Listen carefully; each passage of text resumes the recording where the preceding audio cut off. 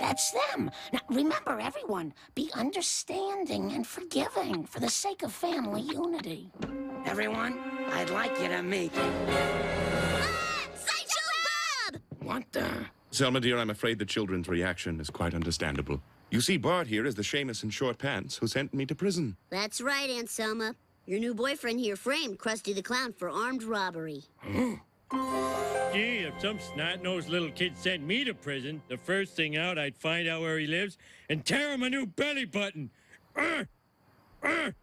Lousy snitch. Yeah!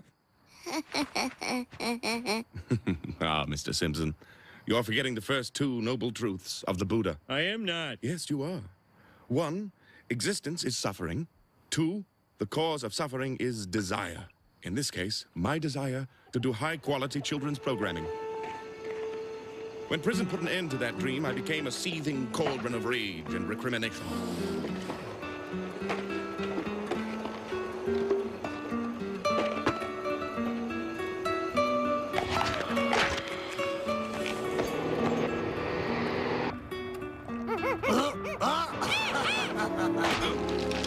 When I was nominated for Best Supporting Performer in a children's program at the Daytime Emmy Awards, my bitterness ruined what should have been the greatest night of my life. And the nominees are Droopy Drawers, Colonel Coward, Pepito, the biggest cat in the whole wide world, Sideshow Bob, and Suck Up the Vacuum. And the Emmy goes to... Oh, I don't believe this. Sideshow Bob. This is one more Emmy than you'll ever win, you bantering jack-in-the-box. Just don't drop that thing in the shower, Bob. No talent, shill. Second banana. Panderer. Bore. Stop it. I can't. Release me. Now for the highlight of the evening, best film to video transfer. Do you know what prison is like for a lifelong conservative Republican? In our overcrowded cell, we became little more than beasts. Who used my chapstick? Oh, I did. Here you go. I don't want it. My only joy came with plotting a horrible revenge against the boy who put me there.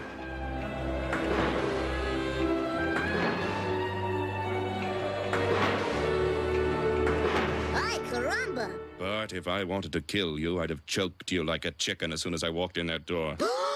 But then what kind of a guest would I have been? Now, where was I? Ah, yes, my lowest ebb. You can't take my Emmy. Hey, you know the rules. Awards for excellence in entertainment are contraband. No Emmys, no Oscars, not even a Golden Globe. But Kismet can be kind as well as cruel. I received an answer to my letter from the Prison Pen Pal program. Dear number 24601, I need a man, and I cannot find one among the law-abiding. I have a steady job and a lucrative hobby filing nuisance lawsuits. I share an apartment with my twin sister. Enclosed is a photo of us on a tandem bike. I forget which one I am. Dear Selma, your latest letter set off a riot in the maximum security wing of my heart. Whoa! Like the lone crocus that pokes through the prison yard, our love bloomed despite all obstacles. Selma, may I? On the cheek. Inspired by the love of a good woman, I resolved to be the best darn inmate number 24601 I could be.